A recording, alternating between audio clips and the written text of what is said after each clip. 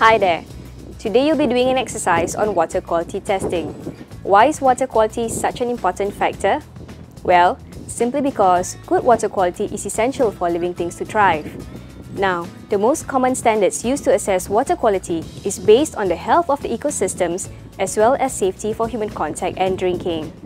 Well, what do you think about the water quality here? Does it support life? Let's find out. Here are the things you'll need for your water quality testing exercise.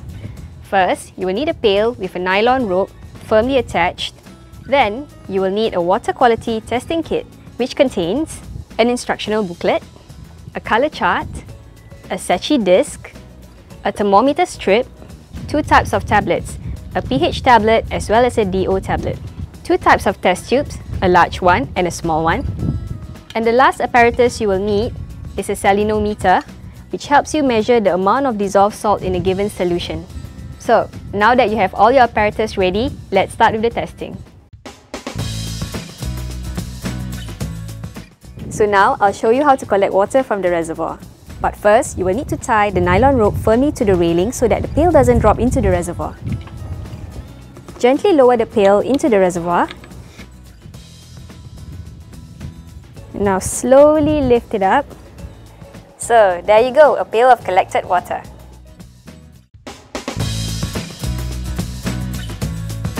To test for debris and smell, first, fill up the container with the water you have collected, and then observe what is on the surface of the water as well as in the water, and then give it a smell test. Water on its own does not have any smell, so any kind of smell or odor coming from the water could indicate its pollution sources.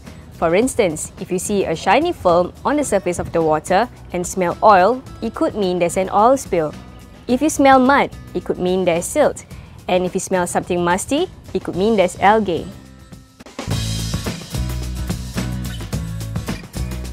Color can give some indication about what may be present in the water. There could be dissolved pollutants or even bacteria. However, colored water does not always mean that there's pollution in the water.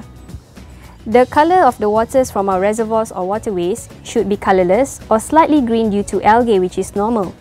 To test for color of water, hold it up in a well-lit area and check for the color. Turbid or murky brown coloration indicates soil particles in the water or resuspension from the bottom of the banks of the reservoir. Brown or dark brown coloration indicates brown pigments from leaves called tannins, which are dissolved in the water. A green or yellow coloration indicates that algae is suspended in the water, and it could also indicate there's an algae bloom, usually caused by high nutrients, fertilizers, or organic matter in the water. Turbid or murky grey or black indicates the water is polluted.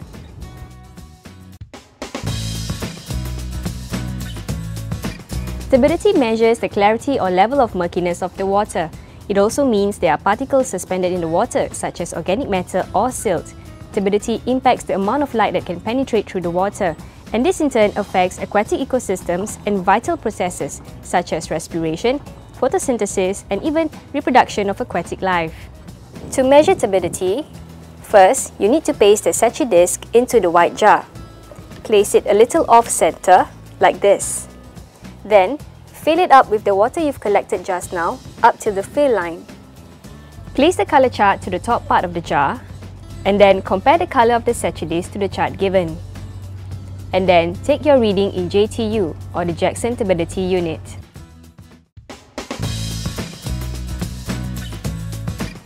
Temperature measures how hot or cold the water is.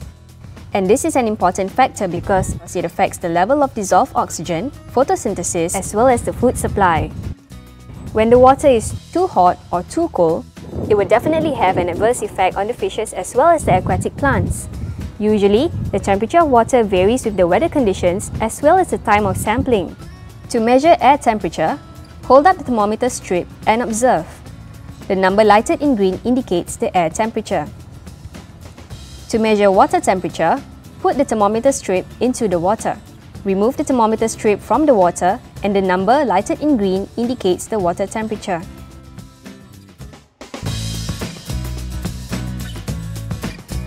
Dissolved oxygen refers to the amount of oxygen dissolved in a given volume of water at a given temperature and at atmospheric pressure.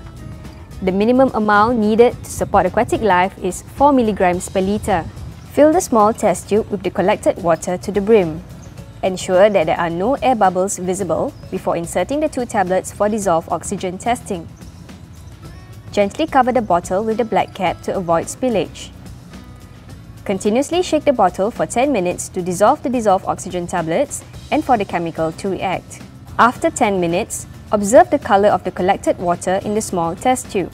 Compare the color against the dissolved oxygen chart provided and find the nearest shade which indicates the level of dissolved oxygen in the collected water.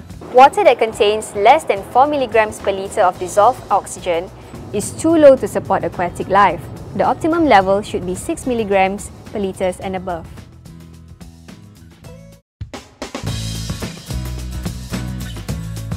pH measures how alkaline or acidic the water is. It is usually measured from a range of 0 to 14, 0 being the most acidic, 7 being the neutral, and 14 being the most alkaline. First, remove the cap of the large test tube and fill it up with the collected water sample up to the 10 mm mark. And then, insert 1 pH tablet into it. Cover the test tube with the transparent cap. Continuously shake the test tube for 5 minutes to dissolve the pH tablet and for the chemical to react. After 5 minutes, observe the color of the collected water in the test tube.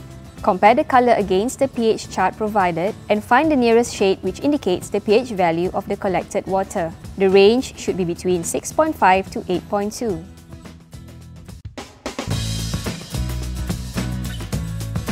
Salinity refers to the amount of dissolved salt in the water. Different types of aquatic life thrive at different levels of salinity. The salinity level here should be below 0.5 parts per thousand. This is because it is a freshwater system and not brackish. To test for salinity, use the salinometer.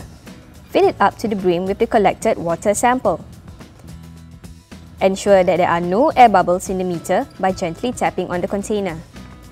Then, take the reading of the lever arrow. Fresh water should be between 0 to 0.5 ppt, brackish between 0.5 to 28 ppt, seawater between 28 to 35 ppt, Dead Sea between 34 to 300 ppt. We have now come to the end of our water quality testing exercise, and we hope that you can help keep our waters clean by not polluting or littering in our waterways. And together, let's learn how to conserve, value and enjoy our waters. We hope you've enjoyed this water quality testing exercise. Hope to see you again. Thank you and goodbye.